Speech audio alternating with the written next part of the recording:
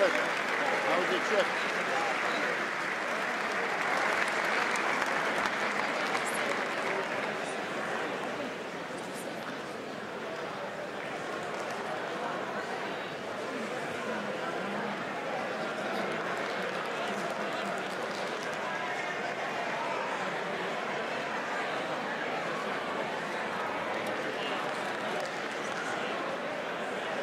You guys on this side?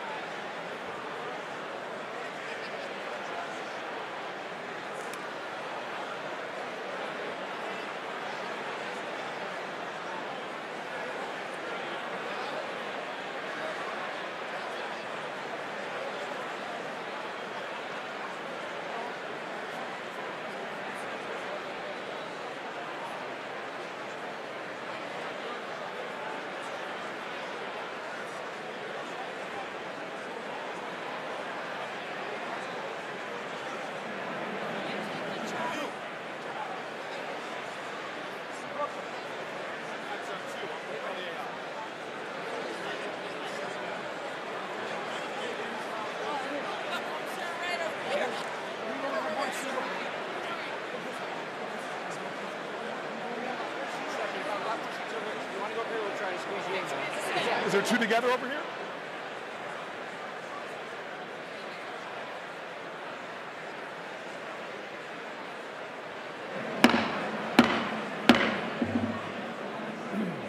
The joint session will come to order.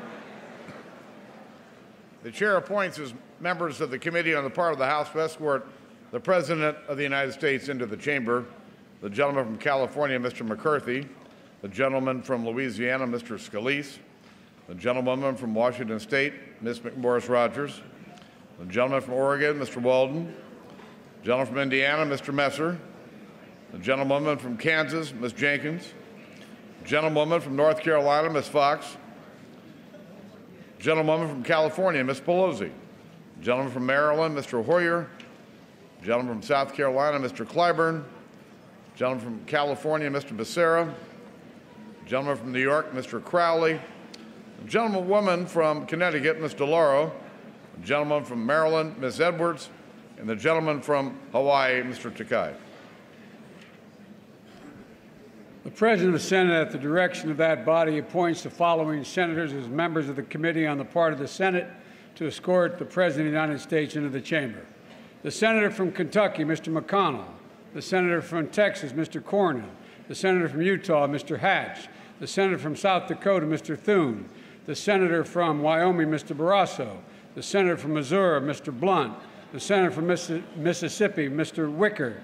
The Senator from Illinois, Mr. Durbin. The Senator from New York, Mr. Schumer. The Senator from Washington, Ms. Murray. The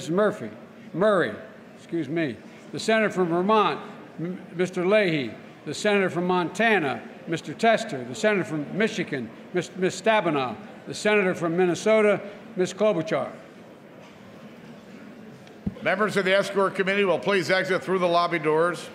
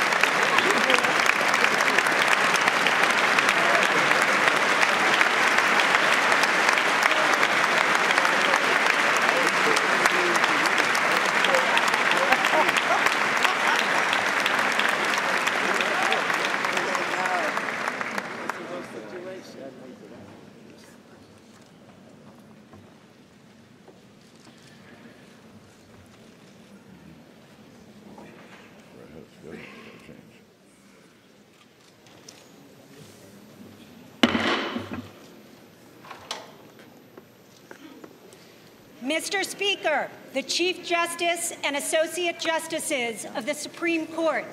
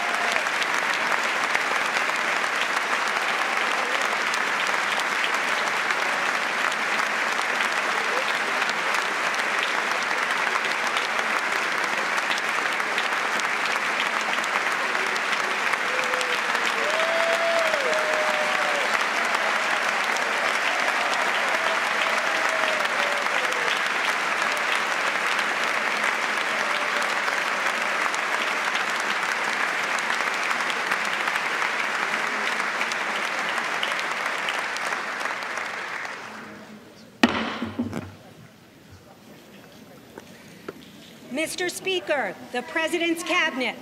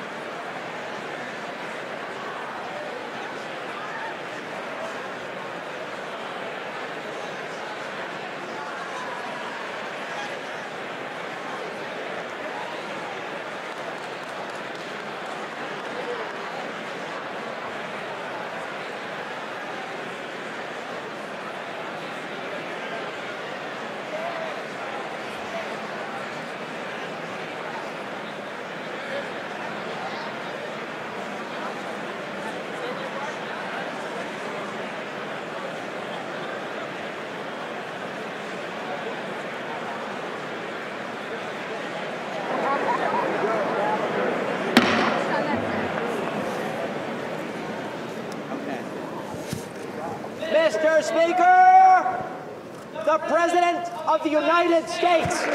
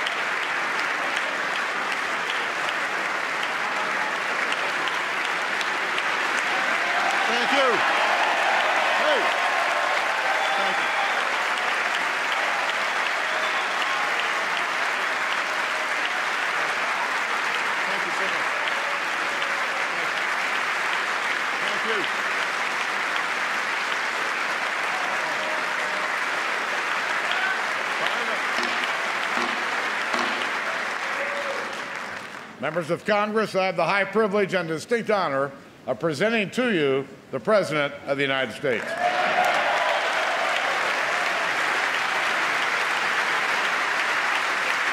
Thank you so much.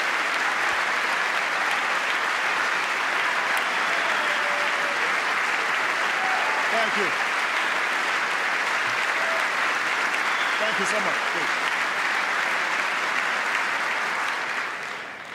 Mr. Speaker, Mr. Vice President, members of Congress, my fellow Americans. We are 15 years into this new century. 15 years that dawned with terror touching our shores, that unfolded with a new generation fighting two long and costly wars, that saw a vicious recession spread across our nation and the world. It has been and still is a hard time for many. But tonight, we turn the page. Tonight, after a breakthrough year for America, our economy is growing and creating jobs at the fastest pace since 1999.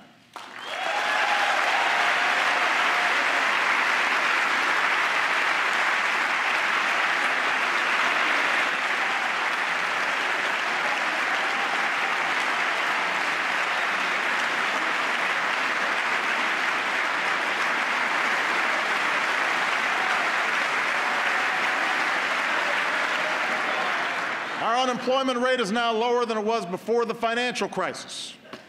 More of our kids are graduating than ever before. More of our people are insured than ever before.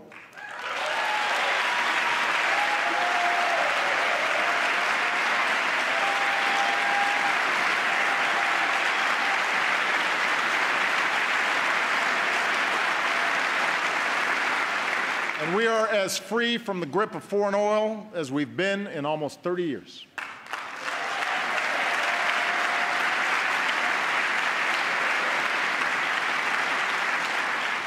Tonight, for the first time since 9/11, our combat mission in Afghanistan is over.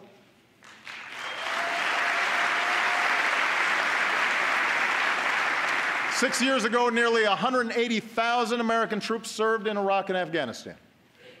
Today, fewer than 15,000 remain. And we salute the courage and sacrifice of every man and woman in this 9/11 generation who has served to keep us safe.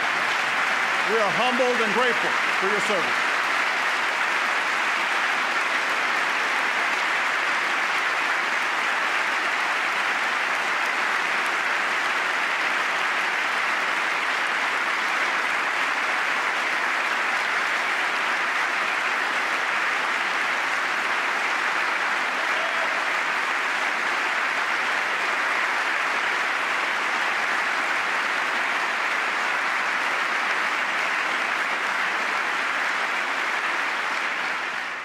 America, for all that we have endured, for all the grit and hard work required to come back, for all the tasks that lie ahead, know this: the shadow of crisis has passed, and the state of the Union is strong.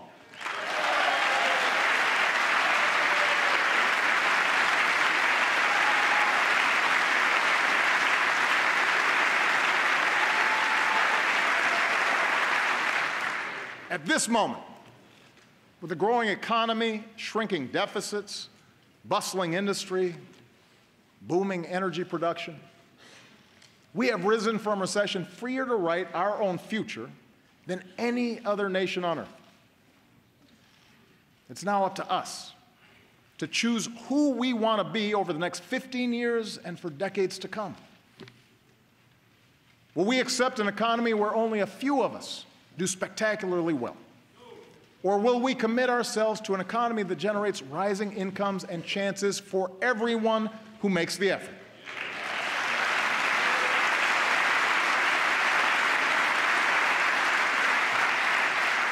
Will we approach the world fearful and reactive, dragged into costly conflicts that strain our military and set back our standing? Or will we lead wisely, using all elements of our power to defeat new threats and protect our planet? Will we allow ourselves to be sorted into factions and turned against one another? Or will we recapture the sense of common purpose that has always propelled America forward? In 2 weeks, I will send this Congress a budget filled with ideas that are practical, not partisan. And in the months ahead, I'll crisscross the country making a case for those ideas. So tonight, I want to focus less on a checklist of proposals and focus more on the values at stake in the choices before us. It begins with our economy. 7 years ago, Rebecca and Ben Earler of Minneapolis were newlyweds.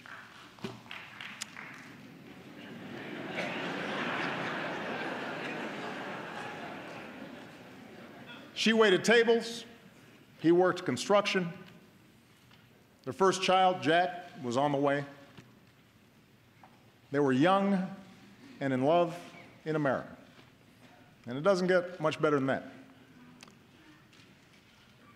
If only we had known, Rebecca wrote to me last spring, what was about to happen to the housing and construction market. As the crisis worsened, Ben's business dried up, so he took what jobs he could find, even if they kept him on the road for long stretches of time. Rebecca took out student loans and enrolled in community college and retrained for a new career. They sacrificed for each other. And slowly it paid off. They bought their first home. They had a second son, Henry. Rebecca got a better job and then a raise. Ben's back in construction and home for dinner every night. It is amazing, Rebecca wrote, what you can bounce back from when you have to. We are a strong, tight-knit family who has made it through some very, very hard times. We are a strong, tight-knit family who has made it through some very, very hard times. America, Rebecca and Ben's story is our story. They represent the millions who've worked hard and scrimped and sacrificed and retooled. You are the reason that I ran for this office. You are the people I was thinking of 6 years ago today, in the darkest months of the crisis, when I stood on the steps of this Capitol and promised we would rebuild our economy on a new foundation. And it has been your resilience, your effort, that has made it possible for our country to emerge stronger. We believed we could reverse the tide of outsourcing and draw new jobs to our shores. And over the past 5 years, our businesses have created more than 11 million new jobs.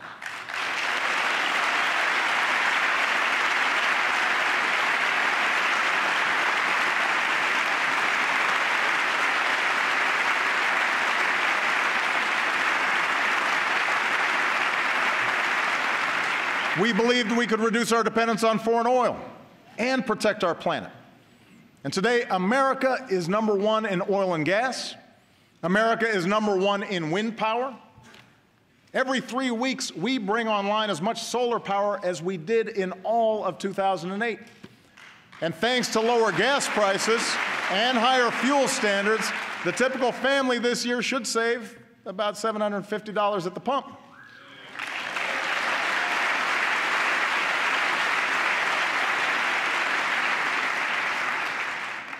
We believed we could prepare our kids for a more competitive world. And today, our younger students have earned the highest math and reading scores on record. Our high school graduation rate has hit an all-time high. More Americans finish college than ever before.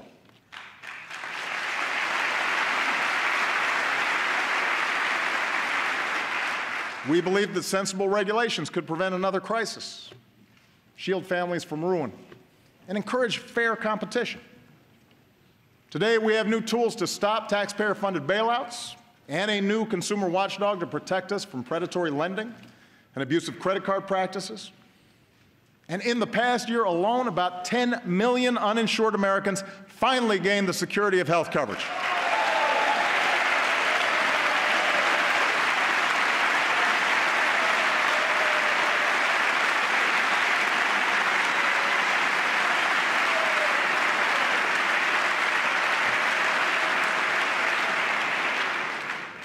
At every step, we were told our goals were misguided or too ambitious, that we would crush jobs and explode deficits.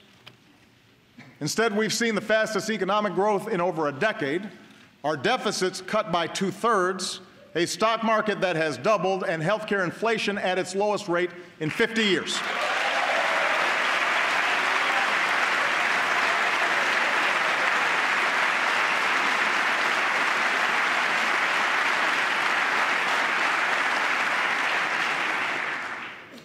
This is good news, people.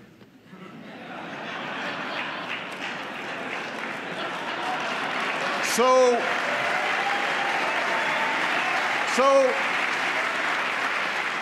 the verdict is clear. Middle-class economics works. Expanding opportunity works.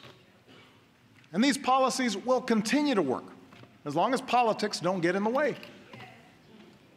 We can't slow down businesses or put our economy at risk with government shutdowns or fiscal showdowns.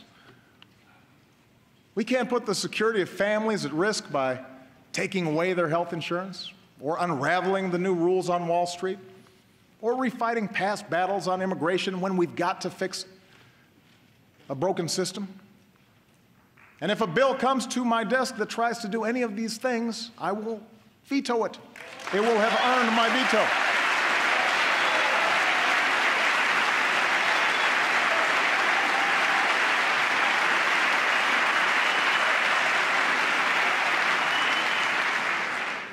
Today, thanks to a growing economy, the recovery is touching more and more lives. Wages are finally starting to rise again. We know that more small business owners plan to raise their employees' pay than at any time since 2007. But here's the thing. Those of us here tonight, we need to set our sights higher than just making sure government doesn't screw things up. The government doesn't halt the progress we're making. We need to do more than just do no harm. Tonight, together, let's do more to restore the link between hard work and growing opportunity for every American.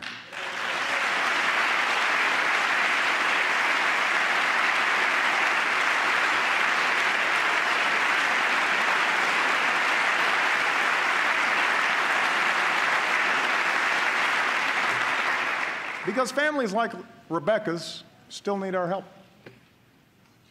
She and Ben are working as hard as ever, but they've had to forego vacations and a new car so that they can pay off student loans and save for retirement. Friday night pizza, that's a big splurge.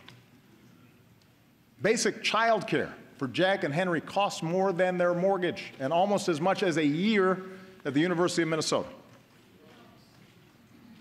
Like millions of hardworking Americans, Rebecca isn't asking for a handout, but she is asking that we look for more ways to help families get ahead. And in fact, at every moment of economic change throughout our history, this country has taken bold action to adapt to new circumstances and to make sure everyone gets a fair shot. We set up worker protections, Social Security, Medicare, Medicaid, to protect ourselves from the harshest adversity.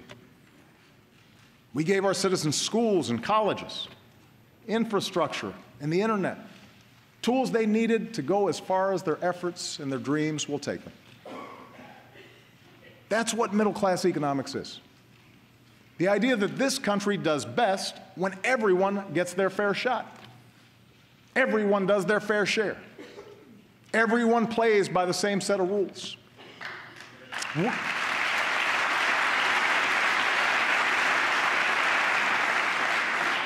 We don't just want everyone to share in America's success, we want everyone to contribute to our success.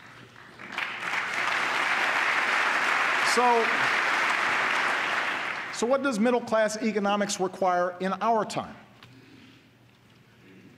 First, middle-class economics means helping working families feel more secure in a world of constant change.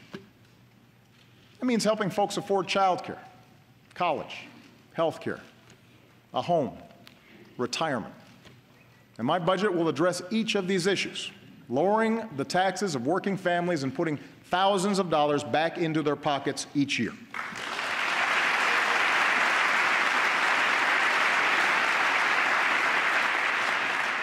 Here's one example. During World War II, when men like my grandfather went off to war, having women like my grandmother in the workforce was a national security priority. So this country provided universal child care. In today's economy, when having both parents in the workforce is an economic necessity for many families, we need affordable, high-quality child care more than ever.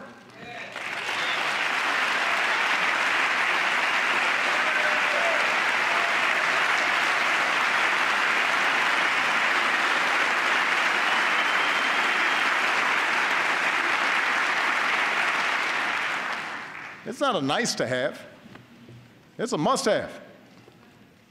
So it's time we stop treating child care as a side issue or as a women's issue and treat it like the national economic priority that it is for all of us.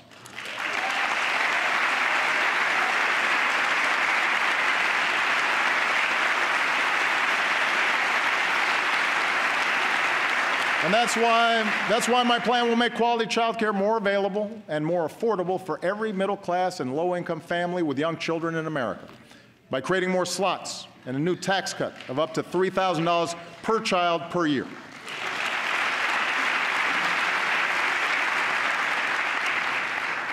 Here's another example. Today, we are the only advanced country on earth that doesn't guarantee paid sick leave or paid maternity leave to our workers. 43 million workers have no paid sick leave. 43 million. Think about that. And that forces too many parents to make the gut-wrenching choice between a paycheck and a sick kid at home. So I'll be taking new action to help states adopt paid leave laws of their own.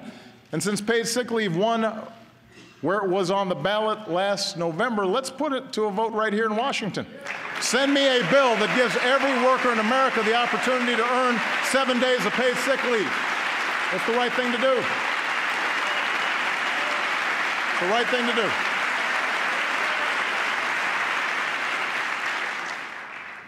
Of course, nothing helps families make ends meet like higher wages.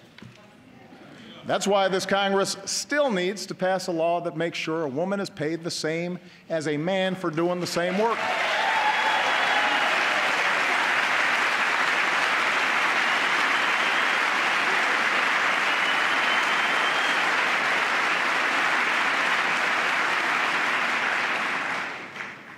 I mean, it's 2015. It's time. We still need to make sure employees get the overtime they've earned. And everyone in this Congress who still refuses to raise the minimum wage, I say this: if you truly believe you could work full-time and support a family on less than $15,000 a year, try it. If not, vote to give millions of the hardest working people in America a raise.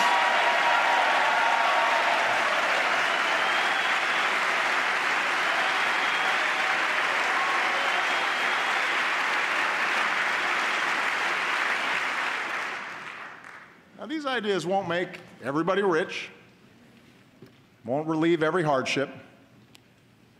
That's not the job of government.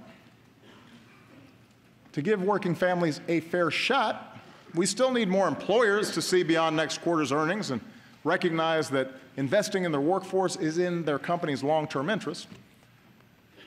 We still need laws that strengthen rather than weaken unions and give American workers a voice. But you know, things like child care and sick leave and equal pay, things like lower mortgage premiums and a higher minimum wage, these ideas will make a meaningful difference in the lives of millions of families. That's a fact. And that's what all of us, Republicans and Democrats alike, were sent here to do. And second, to make sure folks keep earning higher wages down the road, we have to do more to help Americans upgrade their skills. You know, America thrived in the 20th century because we made high school free, sent a generation of GIs to college, trained the best workforce in the world. We were ahead of the curve. But other countries caught on. And in a 21st century economy that rewards knowledge like never before, we need to up our game. We need to do more. By the end of this decade, 2 in 3 job openings will require some higher education. 2 in 3. And yet we still live in a country where too many bright, striving Americans are priced out of the education they need. It's not fair to them, and it's sure not smart for our future. And that's why I'm sending this Congress a bold new plan to lower the cost of community college to zero.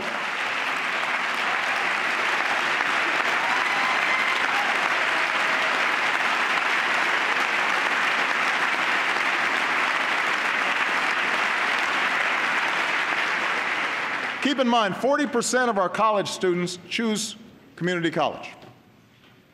Some are young and starting out. Some are older and looking for a better job.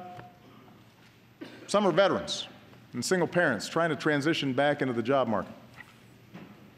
Whoever you are, this plan is your chance to graduate ready for the new economy without a load of debt. Understand, you've got to earn it. You've got to keep your grades up and graduate on time. Tennessee, a state with Republican leadership, and Chicago, a city with Democratic leadership, are showing that free community college is possible. I want to spread that idea all across America so that 2 years of college becomes as free and universal in America as high school is today.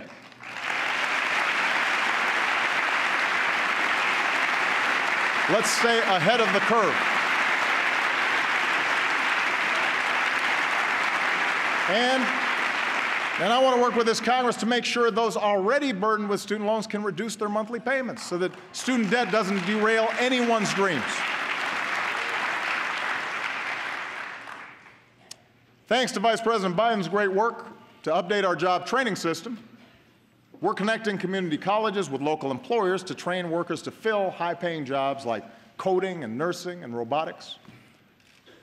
Tonight, I'm also asking more businesses to follow the lead of companies like CVS and UPS and offer more educational benefits and paid apprenticeships, opportunities that give workers the chance to earn higher-paying jobs even if they don't have a higher education.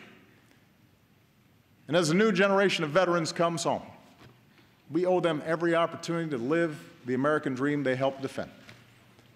Already, we've made strides towards ensuring that every veteran has access to the highest quality care. We're slashing the backlog that had too many veterans waiting years to get the benefits they need. And we're making it easier for vets to translate their training and experience into civilian jobs. And joining forces, the national campaign launched by Michelle and Jill Biden. Thank you, Michelle. Thank you, Jill. Has helped nearly 700,000 veterans and military spouses get a new job.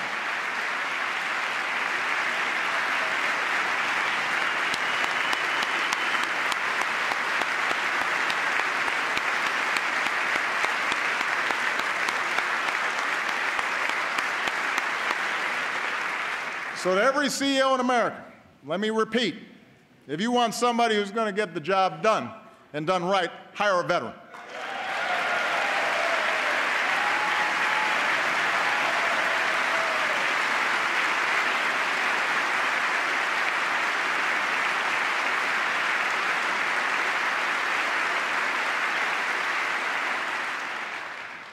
Finally, as we better train our workers, we need the new economy to keep churning out high-wage jobs for our workers to fill.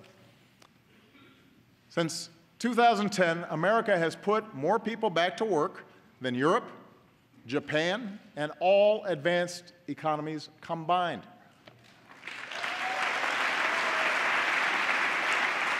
Our manufacturers have added almost 800,000 new jobs. Some of our bedrock sectors, like our auto industry, are booming. But there are also millions of Americans who work in jobs that didn't even exist 10 or 20 years ago. Jobs at companies like Google and eBay and Tesla.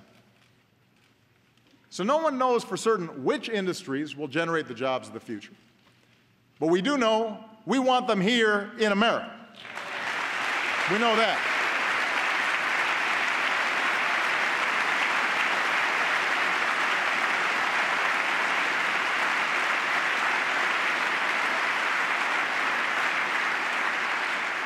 And that's why the third part of middle-class economics is all about building the most competitive economy anywhere, the place where businesses want to locate and hire. 21st century businesses need 21st century infrastructure, modern ports and stronger bridges, faster trains, and the fastest internet. Democrats and Republicans used to agree on this.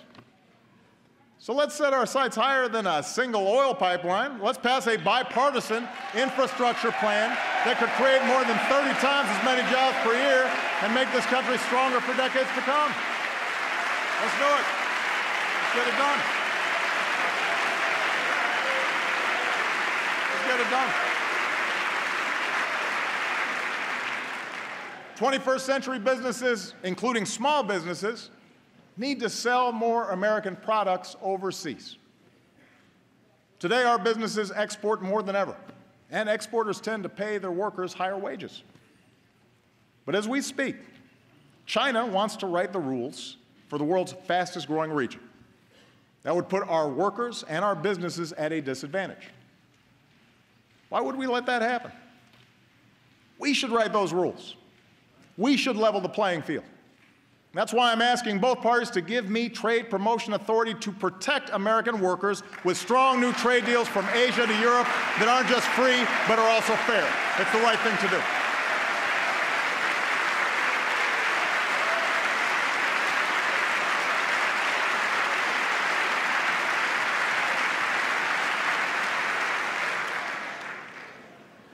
Look, I'm the first one to admit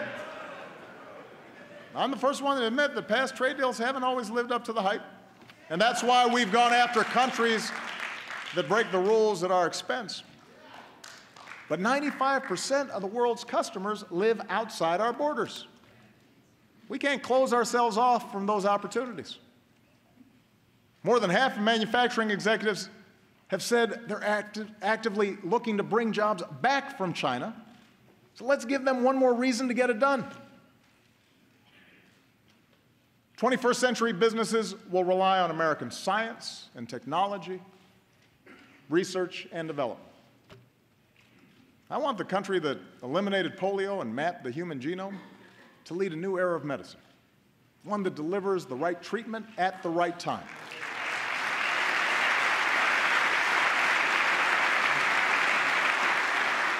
In some patients with cystic fibrosis, this approach has reversed a disease once thought unstoppable.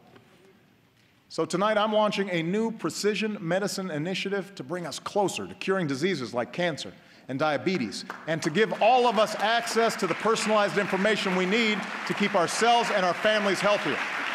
We can do this.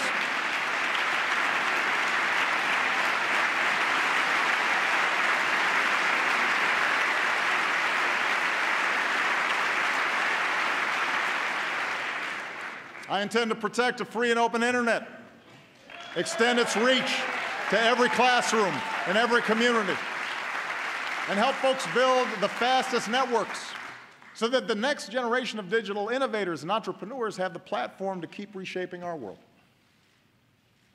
I want Americans to win the race for the kinds of discoveries that unleash new jobs, converting sunlight into liquid fuel, creating revolutionary prosthetics so that a veteran who gave his arms for his country can play catch with his kids again, pushing out into the solar system, not just to visit, but to stay. Now, last month, we launched a new spacecraft as part of a re-energized space program that will send American astronauts to Mars. And in 2 months, to prepare us for those missions, Scott Kelly will begin a year-long stay in space. So good luck, Captain. Make sure to Instagram it. We're proud of it.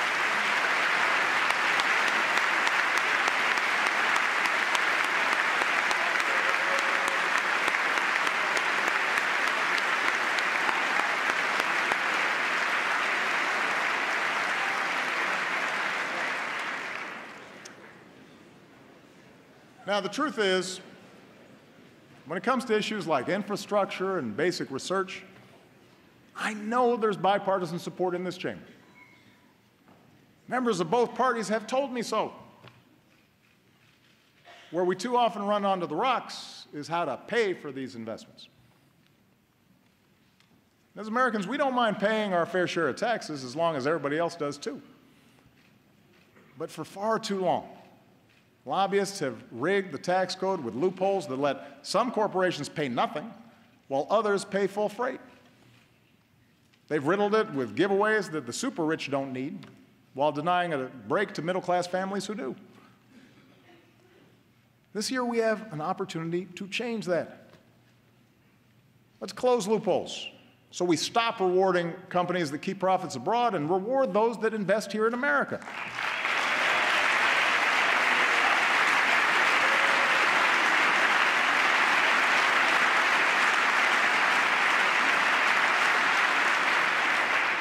Let's use those savings to rebuild our infrastructure and to make it more attractive for companies to bring jobs home. Let's simplify the system and let a small business owner file based on her actual bank statement instead of the number of accountants she can afford.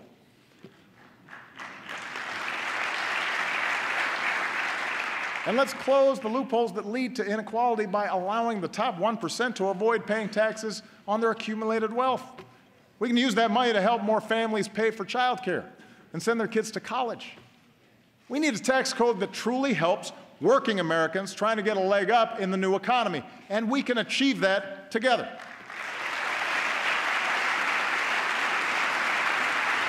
We can achieve it together.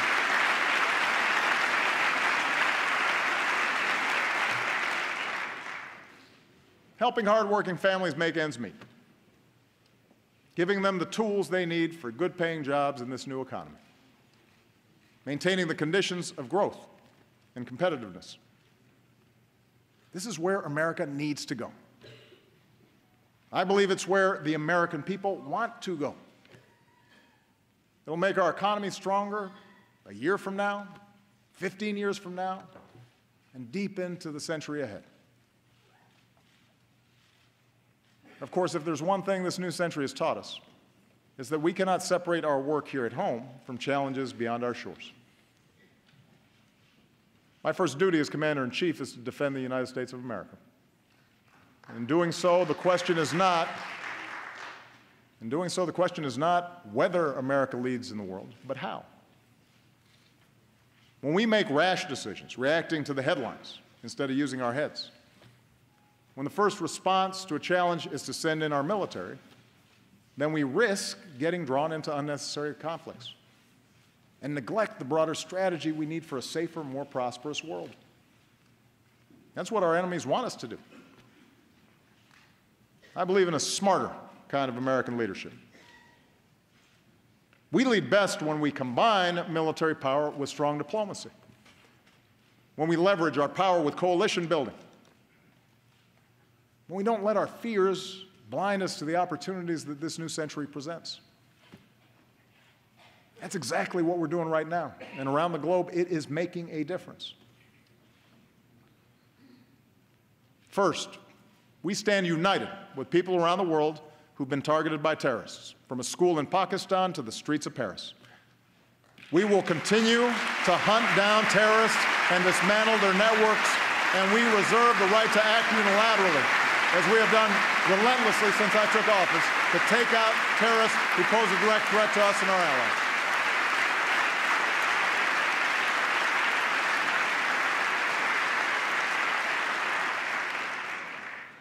At the same time, we've learned some costly lessons over the last 13 years. Instead of Americans patrolling the valleys of Afghanistan, we've trained their security forces, who've now taken the lead. And we've honored our troops' sacrifice by supporting that country's first democratic transition.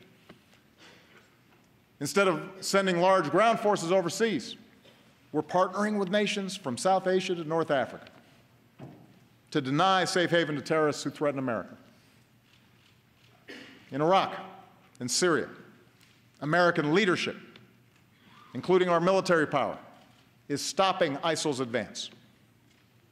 Instead of getting dragged into another ground war in the Middle East, we are leading a broad coalition, including Arab nations, to degrade and ultimately destroy this terrorist group. We're also supporting a moderate opposition in Syria that can help us in this effort. and assisting people everywhere who stand up to the bankrupt ideology of violent extremism. Now, this effort will take time. It will require focus. But we will succeed. And tonight, I call on this Congress to show the world that we are united in this mission by passing a resolution to authorize the use of force against ISIL. We need that authority. Second, we're demonstrating the power of American strength and diplomacy. We're upholding the principle that bigger nations can't bully the small by opposing Russian aggression and supporting Ukraine's democracy and reassuring our NATO allies.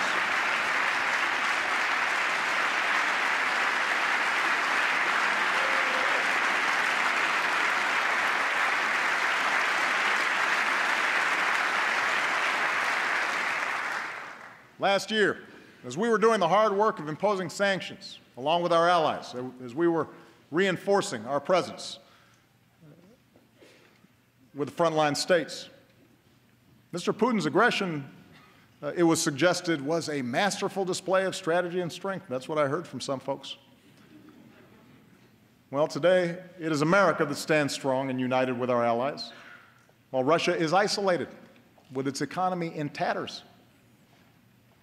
That's how America leads, not with bluster, but with persistent, steady resolve.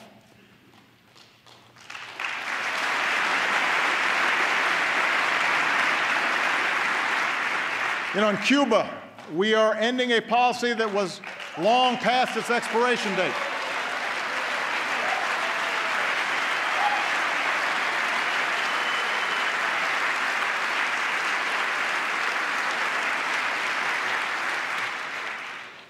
When what you're doing doesn't work for 50 years, it's time to try something new. And our shift in Cuba policy has the potential to end a legacy of mistrust in our hemisphere. It removes a phony excuse for restrictions in Cuba, stands up for democratic values, and extends the hand of friendship to the Cuban people. And this year, Congress should begin the work of ending the embargo. You know, as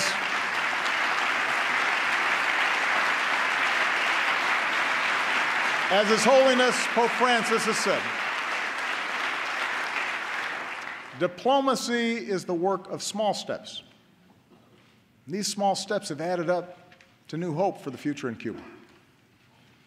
And after years in prison, we are overjoyed that Alan Gross is back where he belongs. Welcome home, Alan. We're glad you're here.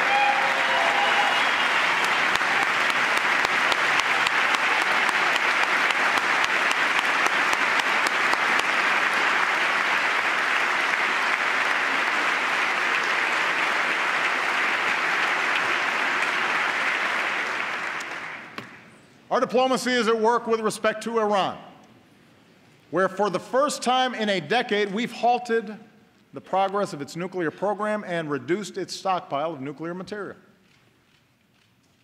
Between now and this spring, we have a chance to negotiate a comprehensive agreement that prevents a nuclear-armed Iran, secures America and our allies, including Israel, while avoiding yet another Middle East conflict. There are no guarantees that negotiations will succeed. And I keep all options on the table to prevent a nuclear Iran. But new sanctions passed by this Congress at this moment in time will all but guarantee that diplomacy fails, alienating America from its allies, making it harder to maintain sanctions, and ensuring that Iran starts up its nuclear program again. It doesn't make sense. And that's why I will veto any new sanctions bill that threatens to undo this progress.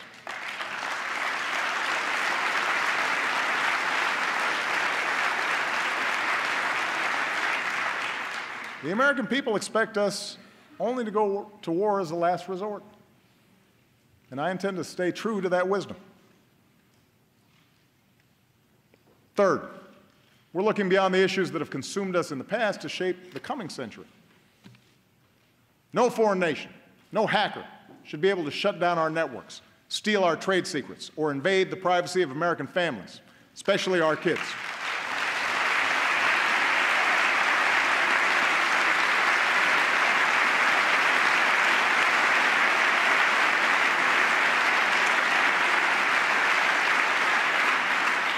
So we're making sure our government integrates intelligence to combat cyber threats, just as we have done to combat terrorism. And tonight I urge this Congress to finally pass the legislation we need to better meet the evolving threat of cyber attacks, combat identity theft, and protect our children's information. That should be a bipartisan effort.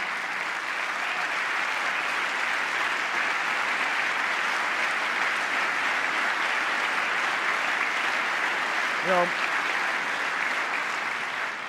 if we don't act, we'll leave our nation and our economy vulnerable. If we do, we can continue to protect the technologies that have unleashed untold opportunities for people around the globe. In West Africa, our troops, our scientists, our doctors, our nurses, our healthcare workers are rolling back Ebola, saving countless lives and stopping the spread of disease.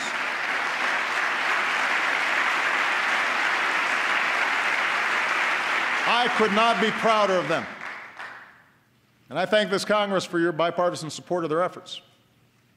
But the job is not yet done, and the world needs to use this lesson to build a more effective global effort to prevent the spread of future pandemics, invest in smart development, and eradicate extreme poverty.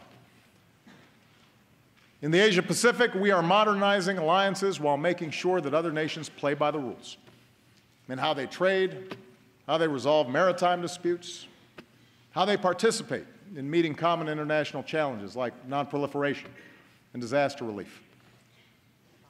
And no challenge poses a greater threat to future generations than climate change. –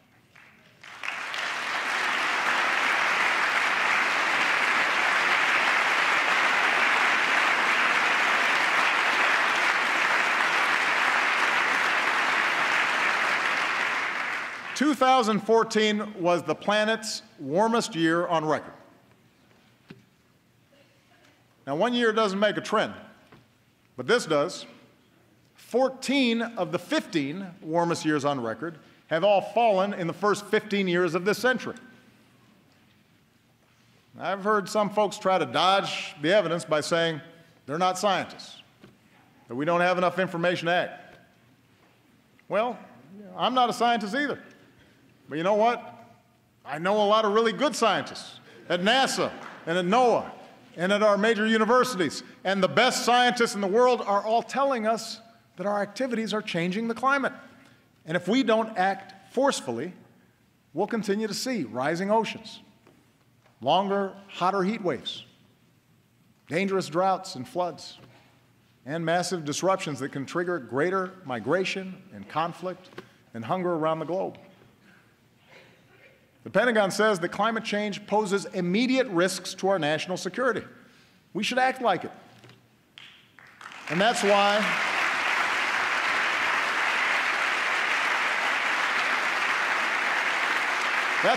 over the past 6 years, we've done more than ever to combat climate change, from the way we produce energy to the way we use it. That's why we've set aside more public lands and waters than any administration in history. And that's why I will not let this Congress endanger the health of our children by turning back the clock on our efforts. I am determined to make sure that American leadership drives international action.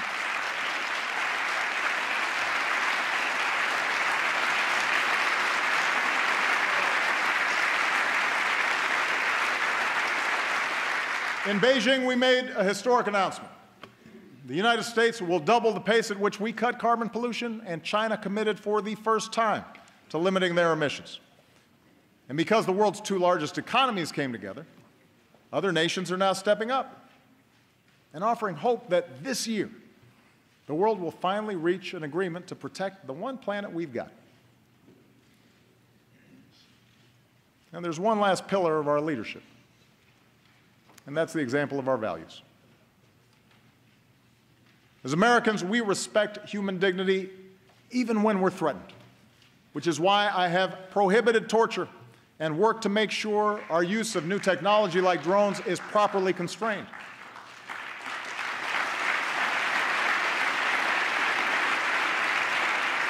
It's why we speak out against the deplorable anti-Semitism that has resurfaced in certain parts of the world.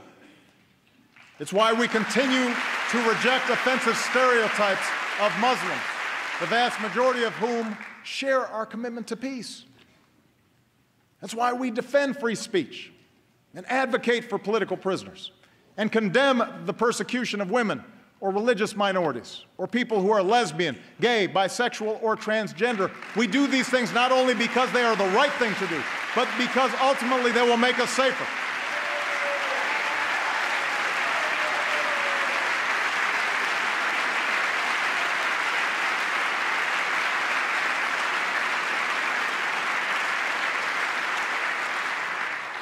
As Americans, we have a profound commitment to justice. So it makes no sense to spend $3 million per prisoner to keep open a prison that the world condemns and terrorists use to recruit. Since I've been president, we've worked responsibly to cut the population of Gitmo in half.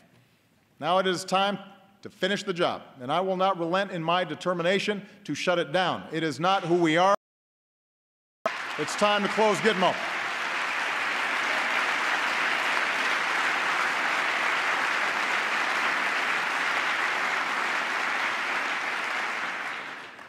As Americans, we cherish our civil liberties, and we need to uphold that commitment if we want maximum cooperation from other countries and industry in our fight against terrorist networks. So while some have moved on from the debates over our surveillance programs, I have not. As promised, our intelligence agencies have worked hard with the recommendations of privacy advocates to increase transparency and build more safeguards against potential abuse. And next month, we'll issue a report on how we're keeping our promise to keep our country safe while strengthening privacy. Looking to the future instead of the past. Making sure we match our power with diplomacy and use force wisely. Building coalitions to meet new challenges and opportunities. Leading always with the example of our values. That's what makes us exceptional. That's what keeps us strong. That's why we have to keep striving to hold ourselves to the highest of standards, our own. You know, just over a decade ago, I gave a speech in Boston where I said there wasn't a liberal America or a conservative America, a black America or a white America, but a United States of America. I said this because I had seen it in my own life, in a nation that gave someone like me a chance. Because I grew up in Hawaii, a melting pot of races and customs. Because I made Illinois my home. A state of small towns, rich farmland, one of the world's great cities, a microcosm of the country where Democrats and Republicans and independents, good people of every ethnicity and every faith, share certain bedrock values. Over the past 6 years, the pundits have pointed out more than once that my presidency hasn't delivered on this vision. How ironic, they say, that our politics seems more divided than ever.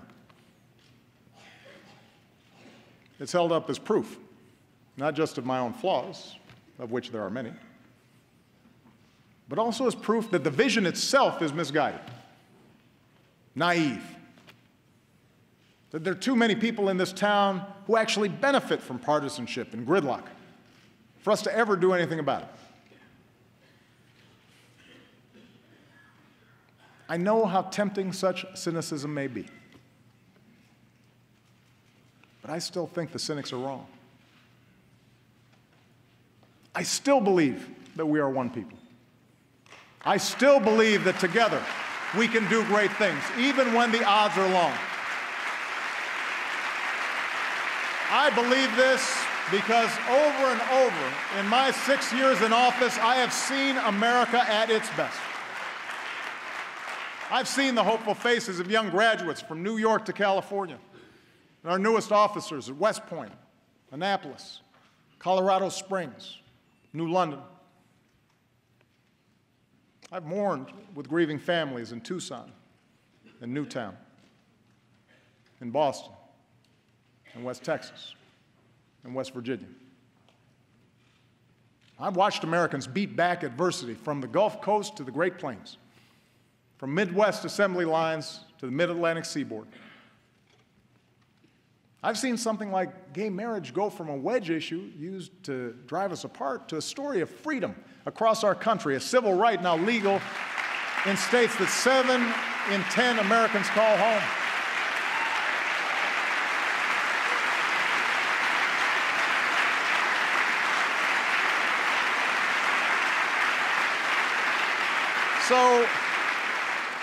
So I know the good and optimistic and big-hearted generosity of the American people, who every day live the idea that we are our brother's keeper and our sister's keeper. And I know they expect those of us who serve here to set a better example.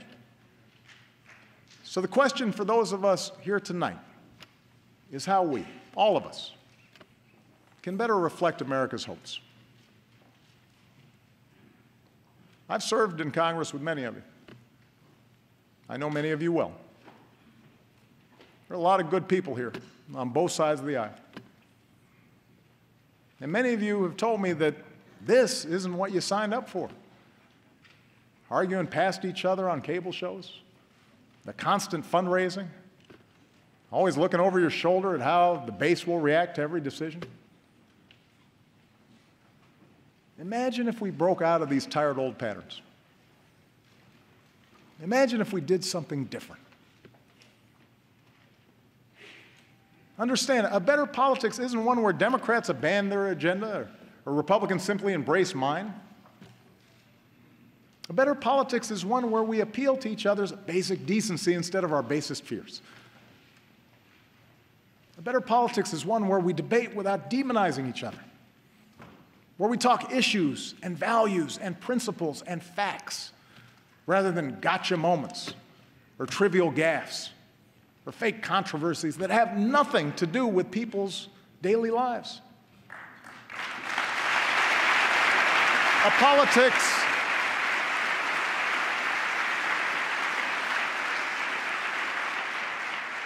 better politics is one where we spend less time drowning in dark money for ads that pull us into the gutter and spend more time lifting young people up with a sense of purpose and possibility, asking them to join in the great mission of building America.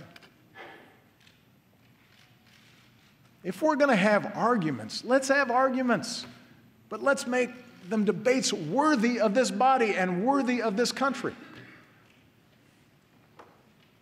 We still may not agree on a woman's right to choose, but surely we can agree it's a good thing that teen pregnancies and abortions are nearing all-time lows and that every woman should have access to the health care that she needs.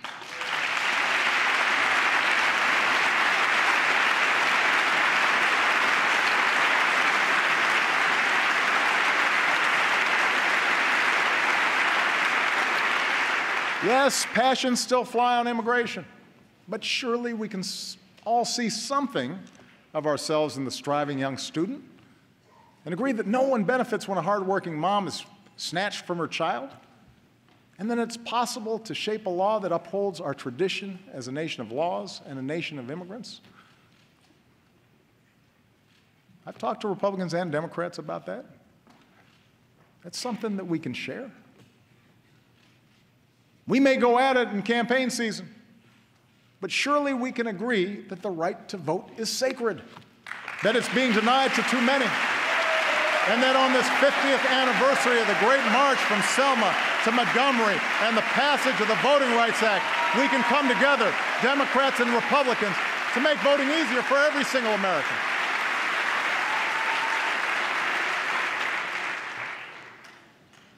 We may have different takes on the events of Ferguson and New York, but surely we can understand a father who fears his son can't walk home without being harassed. And surely we can understand the wife who won't rest until the police officer she married walks through the front door at the end of his shift. And surely we can agree that it's a good thing that for the first time in 40 years, the crime rate and the incarceration rate have come down together. And use that as a starting point for Democrats and Republicans, community leaders and law enforcement to reform America's criminal justice system so that it protects and serves all of us.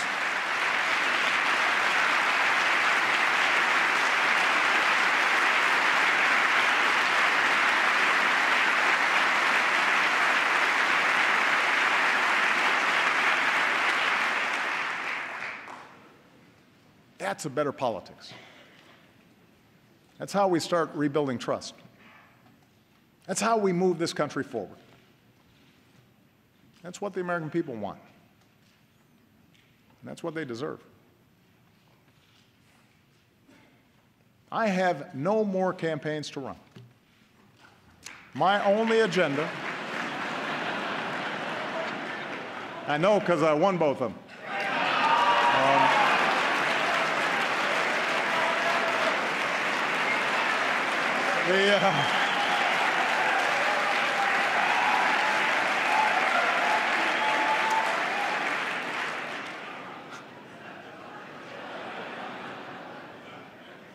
My only agenda for the next 2 years is the same as the one I've had since the day I swore an oath on the steps of this Capitol: to do what I believe is best for America. If you share the broad vision I outlined tonight, I ask you to join me in the work at hand. If you disagree with parts of it, I hope you'll at least work with me where you do agree. And I commit to every Republican here tonight that I will not only seek out your ideas, I will seek to work with you to make this country stronger.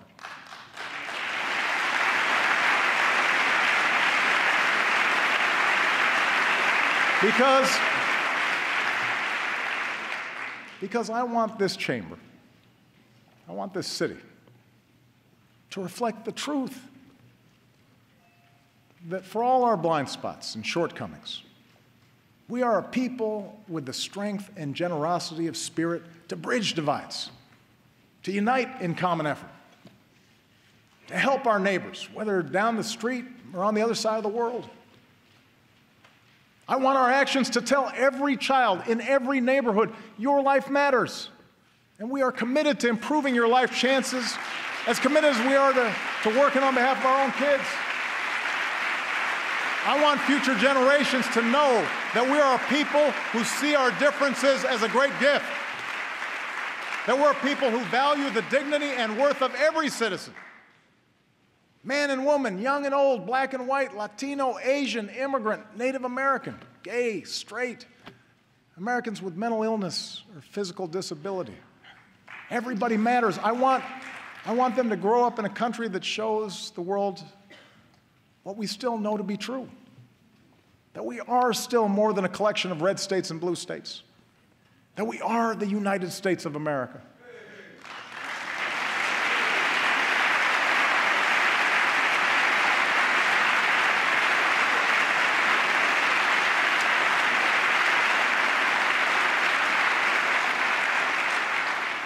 I want them to grow up in a country where a young mom can sit down and write a letter to her president with a story that sums up these past 6 years. It's amazing what you can bounce back from when you have to.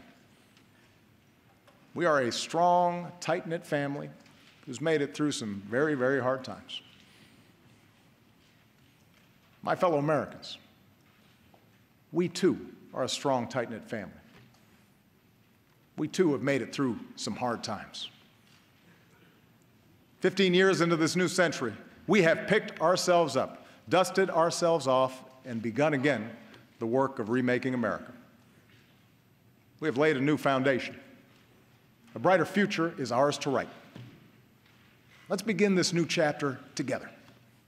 And let's start the work right now. Thank you. God bless you. God bless this country we love. Thank you.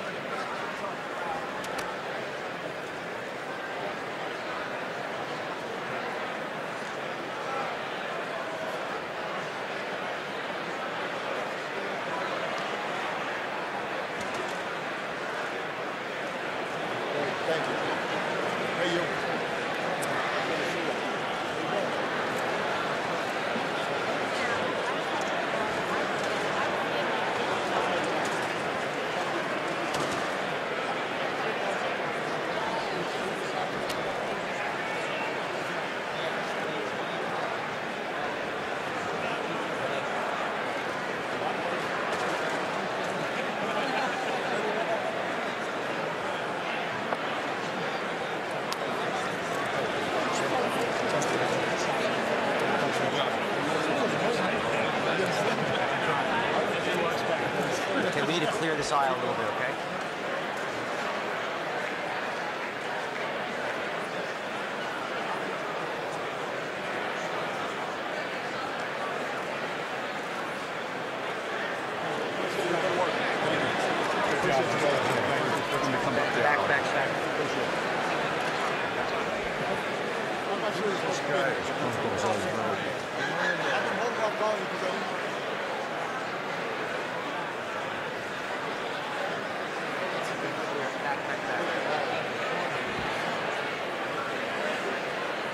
Thank you.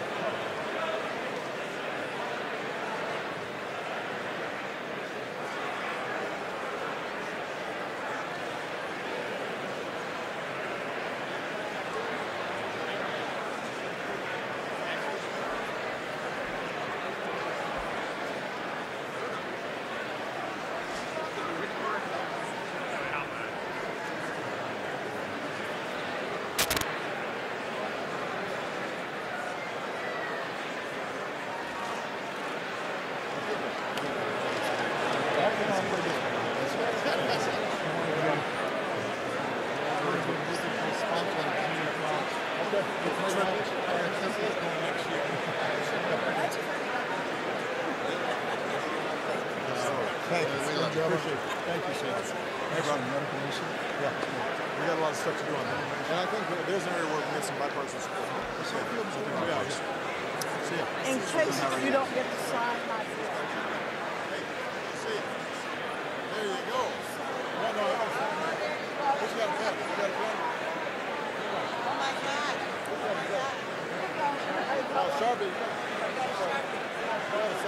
got somebody who wants it. I'll sign both of them. Still showing on eBay now for my... Okay.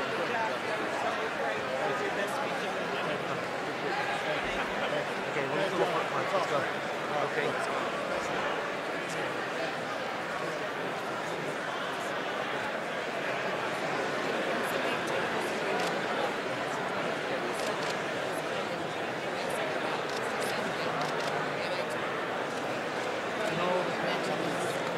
Okay. Never do. Okay, good. We're working on it. Okay. Great. Thank you. Appreciate it. Thank you. Let's do it. It's going to be great. There you go. Thank you. Thank you. Appreciate it. Thank you. Good to see you, man. Appreciate it. Thank you. Thanks, man. All right. Thank you. All right. Let's do it. Thank you. We were in Ferguson. Thank you for the criminal justice reform. We'll get it done. Thank you. We got some Sure, your picture's on their wall. They're so proud of you. What's the school? Thank you. It's an elementary school in Glen Cove, Long Island. We don't know the name of the school? On the wall. Yeah, you can put that. Thanks. Oh, love it. You are the best. Thank you. Congratulations. Good to see you. It's warmer down here. Good to see you. Thank you. Congratulations. Good work. I noticed the tie now. You need to talk to Biden. I know.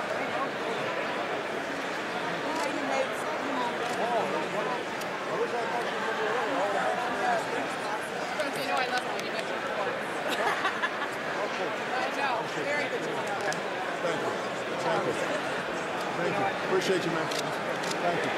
John, I hope you had a good time on Friday. I know everybody was thrilled to be there with us. Thank you. Thank you.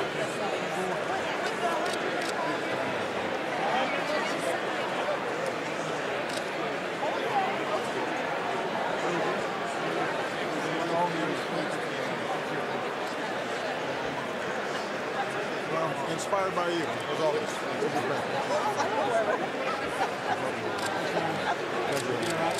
appreciate it. Thank you. It means a lot. Thank you. Yours now is not.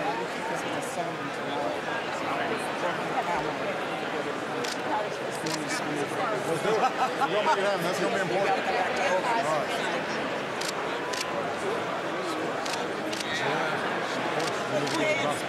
Thank you so much, guys. Well, there, you know, I got it. Hopefully you keep on getting better, don't you? Did you feel it? One more to go.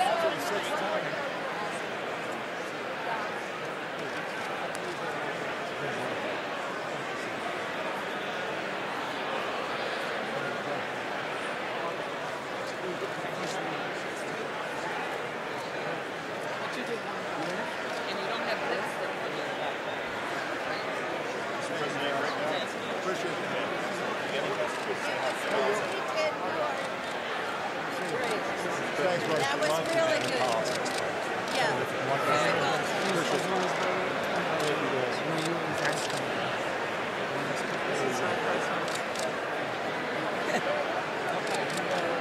Let's make it happen. Let's make it happen. Thanks, Mr. President. Thank you. Great spot. Thanks. Appreciate you. Thank you. Thank you so much. I appreciate it. Thanks for your leadership. So when this task force comes forward, we got to get to work. We're ready. I'm ready. Who's got a pen? I didn't bring one. I have mine. Who's got a Sharpie? Or at least something. Something. I'm ready. There you go. Thank That's you. Mr. Pascal. Oh, I'm sorry. That's it. Here it is. Thank you so much. Thanks, guys. See Mr. you. President, Mr. Pines, you can sign it. Mr. President, refreshing from This pen am I stealing? How are you, sir? From Maine, my name is Bruce Paladin. Bruce, it's great to see you. Thank you, sir. Welcome. We have taken hills and closing up on the second district. I greatly appreciate gotta get it working. expedited permitting for natural gas pipelines. Please, sir. Let's see what we can do. Well, I'll be sponsoring it this week and speaking on behalf of it. Okay. To get the cost of energy down in our state, so I appreciate it very much. Okay, well, you know, we've been doing pretty good on natural gas. Mr. President, we need it. You lifted us. Thank you so much. Thank you. I love Southwest. I don't know whose pen I stole. Just keep it. Just keep it. Great job. Great job. Thank you, guys. Thank you so much. Mr. President, you and my bills are in this speech. I'm so thrilled. Thank you. Thank you so much.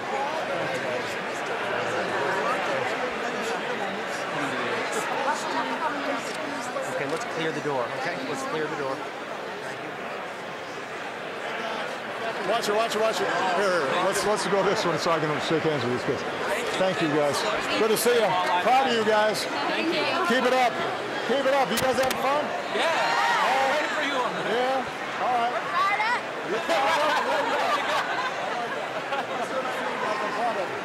All right. Keep up the good work. Thank you. See ya. Appreciate you guys. Oh, I can't. You don't want to mess up. All right. Here you go.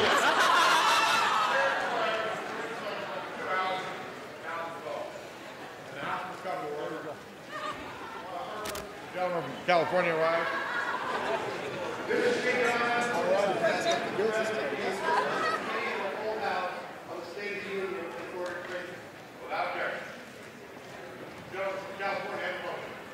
Mr. Speaker, I move the House to now adjourn. Questions on the motion to adjourn? Those in favor indicate by saying aye. Those opposed, no. Opinion of the chair, the ayes have it. Accordingly, the House stands adjourned until 10 a.m. tomorrow morning for a morning hour debate.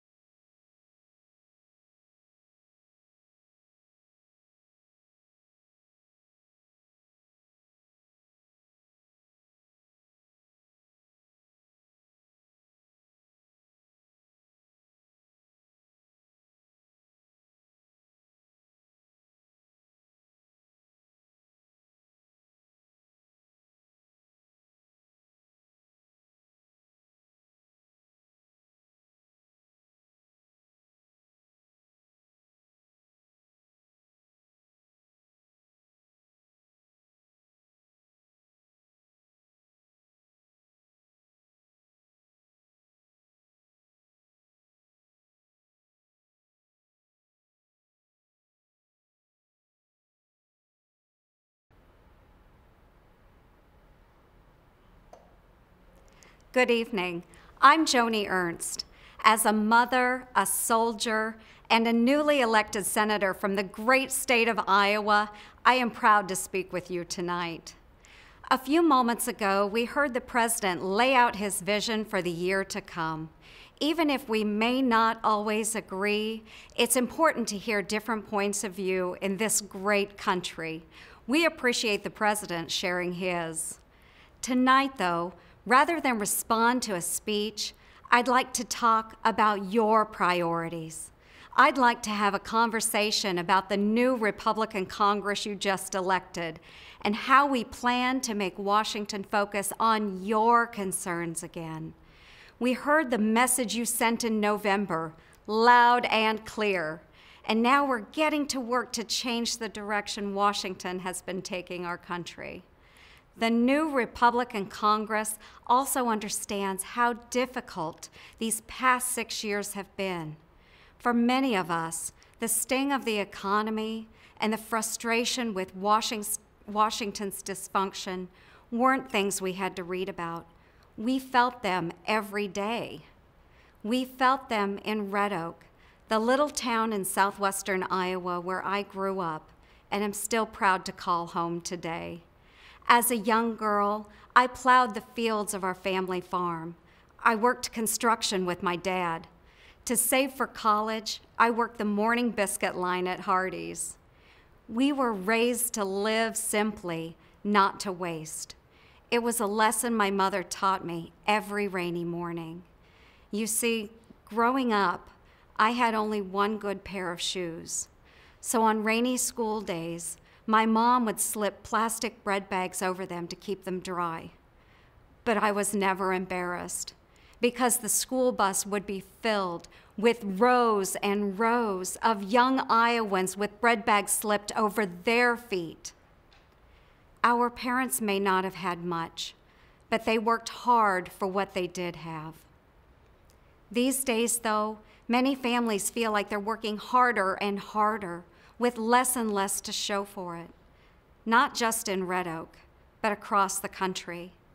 We see our neighbors agonize over stagnant wages and lost jobs. We see the hurt caused by canceled healthcare plans and higher monthly insurance bills. We see too many moms and dads put their own dreams on hold while growing more fearful about the kind of future they'll be able to leave to their children. Americans have been hurting, but when we demanded solutions too often, Washington responded with the same stale mindset that led to failed policies like Obamacare. It's a mindset that gave us political talking points, not serious solutions. That's why the new Republican majority you elected started by reforming Congress to make it function again. And now we're working hard to pass the kind of serious job creation ideas you deserve. One you've probably heard about is the Keystone Jobs Bill. President Obama has been delaying this bipartisan infrastructure project for years, even though many members of his party, unions, and a strong majority of Americans support it. The president's own State Department has said Keystone's construction could support thousands of jobs and pump billions into our economy, and do it with minimal environmental impact. We worked with Democrats to pass this bill through the House. We're doing the same now in the Senate. President Obama will soon have a decision to make. Will he sign the bill or block good American jobs? There's a lot we can achieve if we work together. Let's tear down trade barriers in places like Europe and the Pacific. Let's sell more of what we make and grow in America over there so we can boost manufacturing wages and jobs right here at home. Let's simplify America's outdated and loophole-ridden tax code. Republicans think tax filing should be easier for you, not just the well-connected. So let's iron out loopholes to lower rates and create jobs, not pay for more government spending. The president has already expressed some support for these kinds of ideas. We're calling on him now to cooperate to pass them. You'll see a lot of serious work in this new Congress. Some of it will occur where I stand tonight, in the Armed Services Committee room. This is where I'll join committee colleagues, Republicans and Democrats, to discuss ways to support our exceptional military and its mission. This is where we'll debate strategies to confront terrorism and the threats posed by Al-Qaeda, ISIL, and those radicalized by them. We know threats like these can't just be wished away. We've been reminded of terrorism's reach, both at home and abroad, most recently in France and Nigeria, but also in places like Canada and Australia. Our hearts go out to all the innocent victims of terrorism and their loved ones. We can only imagine the depth of their grief. For 2 decades, I've proudly worn our nation's uniform, today as a lieutenant colonel in the Iowa Army National Guard. While deployed overseas with some of America's finest men and women, I've seen just how dangerous these kinds of threats can be. The forces of violence and oppression don't care about the innocent. We need a comprehensive plan to defeat them. We must also honor America's veterans. These men and women have sacrificed so much in defense of our freedoms and our way of life. They deserve nothing less than the benefits they were promised and a quality of care we can all be proud of. These are important issues the new Congress plans to address. We'll also keep fighting to repeal and replace a health care law that's hurt so many hardworking families. We'll work to correct executive overreach. We'll propose ideas that aim to cut wasteful spending and balance the budget with meaningful reforms, not higher taxes like the president has proposed. We'll advance solutions to prevent the kind of cyber attacks we've seen recently. We'll work to confront Iran's nuclear ambitions. And we'll defend life because protecting our most vulnerable is an important measure of any society. Congress is back to work on your behalf, ready to make Washington focus on your concerns again. We know America faces big challenges, but history has shown there's nothing our nation and our people can't accomplish. Just look at my parents and grandparents. They had very little to call their own except the sweat on their brow and the dirt on their hands. But they worked, they sacrificed, and they dreamed big dreams for their children and grandchildren. And because they did, an ordinary Iowan like me has had some truly extraordinary opportunities because they showed me that you don't need to come from wealth or privilege to make a difference. You just need the freedom to dream big and a whole lot of hard work. The new Republican Congress you elected is working to make Washington understand that too. And with a little cooperation from the president, we can get Washington working again. Thank you for allowing me to speak with you tonight. May God bless this great country of ours, the brave Americans serving in uniform on our behalf, and you, the hardworking men and women who make the United States of America the greatest nation the world has ever known.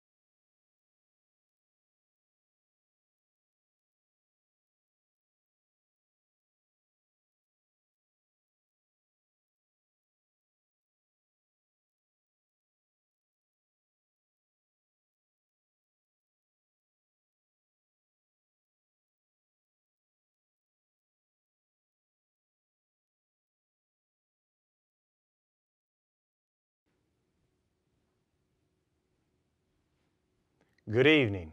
My name is Kirk Clausen. I'm both humbled and grateful to the Tea Party Express for this opportunity tonight. I'm also thankful to my dad, and especially to my mom, my hero. I'm thankful for our veterans and men and women in uniform defending our freedom and liberty all over the globe.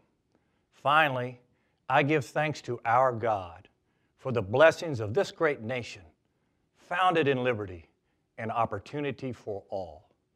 President Obama just presented his proposals for America, pretty much the same rhetoric we've heard for the past 6 years. I'm not here to pick apart his ideas one by one, but rather to offer a very different vision for our nation. Further burdening the American economy with even higher taxes is wrong, just as more debt and more unfunded programs are wrong. The Tea Party Express and I see an America where solutions rest not in big government, but personal liberties, in free enterprise, and in the opportunity for all to pursue their American dream, regardless of race, creed, or conditions of birth. To restore our nation to greatness, we need to empower and enable individual achievement. We need to get past the idea that Washington can solve all of our problems. Government and decisions must move closer to home, including more local and family choice on education and on health care. Our vision is not based on wealth redistribution, but rather on economic liberty, private enterprise, and wealth creation that benefits everyone. We believe that all Americans ultimately want the same things. We all want to achieve our own unique American dream. We want opportunity for all, but favoritism for none. As Americans, we celebrate our diversity. We don't always see things the same way, but we can and must respect and listen to each other. And when we do disagree, we've got to do this without insulting each other. Now, I never expected to be here addressing you at this critical time in our nation's history. Just a year ago, I was only active in local politics because of my concerns about water resources in South Florida and preserving the Florida Everglades, which is a real national treasure that we must protect. I ran for Congress because I was deeply concerned about the direction of our great nation. I saw an America deeply divided, bogged down in partisan bickering, with lobbyists and special interest groups lining their pockets at the expense of hardworking Americans. As we restore the voice of we the people, we need to grow the private sector and shrink the size and reach of our federal government. I have joined a growing team of newcomers to Washington who believe as I do, we're bringing business experience to develop viable solutions to our economic problems. We believe in economic liberty and equal opportunity, not equal outcomes imposed by a bloated federal government. It's really odd to me now that these basic principles have somehow become outsider or even radical views, as some might suggest. Decades ago, I played basketball at Purdue for Coach Gene Keady, a mentor and a hero. I looked around that locker room and found a group of players from very different backgrounds. We had a guard from the West Coast, a forward from Gary, a post player from Cincinnati, a power forward from the west side of Chicago, a center from Long Island, and me, an outside shooter from the cornfields of Indiana. We came to Purdue with diverse racial, religious, ethnic, and economic backgrounds. But Coach Keady quickly taught us the profound meaning of the word team. In spite of our differences, he taught us to work together and to always put the team first. That's how he got the best out of all of us. And I say that's exactly what we need to do in America today. At Purdue, our biggest challenge was never the other team. It was in our own locker room. To win, we had to learn to work together. That was true for the role players on that team like me, as well as it was for the stars. As Coach molded us, we learned to respect each other. Then we began to trust each other, rely on each other. And finally, we learned to truly care about each other. In my senior year, after being picked 9th in the Big Ten, we put our differences aside, played hard, put the team first, and won a share of the Big Ten championship. We won on the court by uniting in the locker room, and we learned that we were all the same. We're all the same. Washington could benefit from Coach Katie's advice, I think. Now, of course, I understand the enormous challenges facing our country are far more complex than bringing a diverse basketball team together. But I still say, teamwork is essential in all walks of life. And I also say that liberty is the great equalizer in our country. Economic liberty will bring America back to its destiny as the world's beacon of light and opportunity. Economic liberty is the foundation of the American dream. We can never compromise these conservative values. Dividing us or punishing success in the name of fairness will not unite this country. In 2014, our economy continued sluggish growth, and millions of Americans are still out of work. We know them, we see them, they're our friends. These people are our family. As described in my economic plan, we should target growing this economy by 5% annually. A strong and vibrant economy will help businesses create millions of good-paying American jobs while freeing millions from government dependency. To do this, we've got to enable American companies to compete in a global market. We've got to reduce burdensome regulations and reduce the business tax rate, currently the highest in the developed world. In 1962, John F. Kennedy said the following: "There's no need for us to be satisfied with a rate of growth that keeps good men out of work and good capacity out of use." A year later, President Kennedy added, "The final and best means of strengthening demand among consumers and businesses is to reduce the burden on private income and reduce the deterrents to private initiative which are imposed by our present tax system." I say that we need to begin by cutting the small business and corporate tax rates in half to 17.5% and take out all the loopholes. We also need to lift the economic shackles of Obamacare. It makes us uncompetitive, and it has not let us keep our plans as we were promised. We can do better.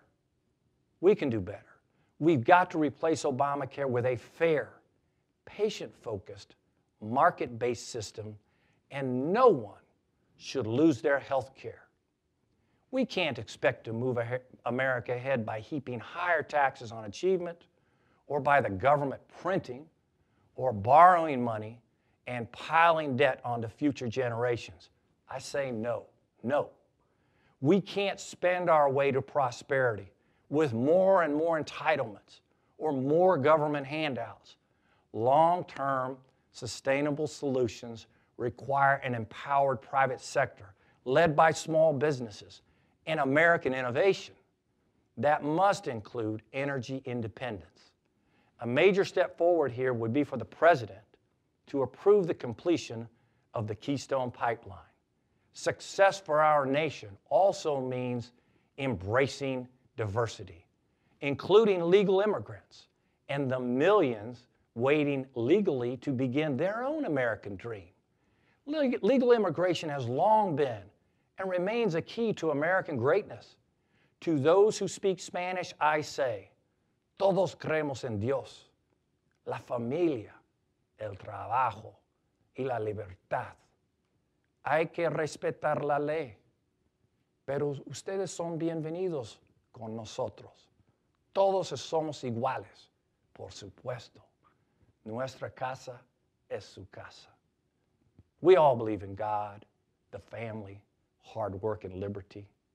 The law must be followed, but you are all welcome with us. We are all the same, of course. Our house is your house. As we respect our immigration laws, we've also got to be fair to the more than 10 million Americans currently struggling to find good jobs. As I said, these are our friends, families, and neighbors. To do this, we need to secure our borders first. This is important for fairness first, and also for security for all Americans. Finally, we must unite against the global terrorist threat that is radical Islam. We must not shy away from calling this threat by its name. We must join with our partners in Muslim nations, our friends in Israel, and a coalition of freedom-loving nations around the world. America must lead this coalition, but we must end the disproportionate sacrifice of American blood and treasure. Our allies must finally step up and contribute more to this fight. And we've got to stop getting into bad wars. Too much dying. Today, the light of the Statue of Liberty, a gift from our French partners during our independence, shines across the Hudson to the footprint of the Twin Towers. Last week, the leaders of the world gathered in Paris to shine that light of liberty as a team. To our friends in the cities of light, I say, you were our allies in America's war for independence. Now it's our turn to side with you in this global battle against terrorism.